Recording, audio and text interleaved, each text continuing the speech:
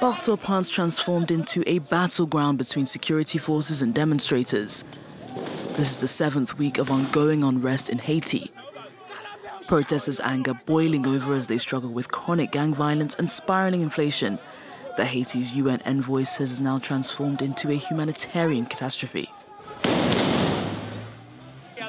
We are here because of the misery, because of the hunger we are enduring. Prime Minister Ariel Henry has no dignity. He cannot rule the country.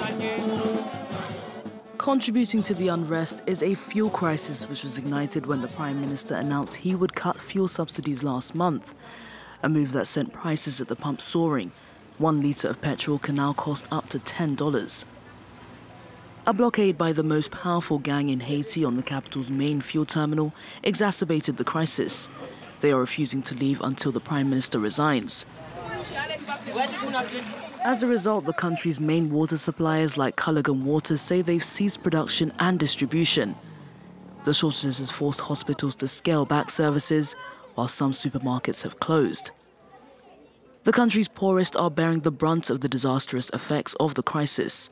The lack of drinking water has led to a cluster of cholera cases as people desperate to keep themselves hydrated resort to drinking contaminated water. The confirmed outbreak in Haiti pushed the Prime Minister to make this desperate plea in a televised address Wednesday. I'm asking the entire international community to stand with us and help us fight this humanitarian crisis. We want potable water and medicine to reach sick people. We need doctors and nurses to reach the hospitals. Haiti still bears the scars of the last major cholera outbreak, which erupted after the 2010 earthquake. An estimated 10,000 people were killed.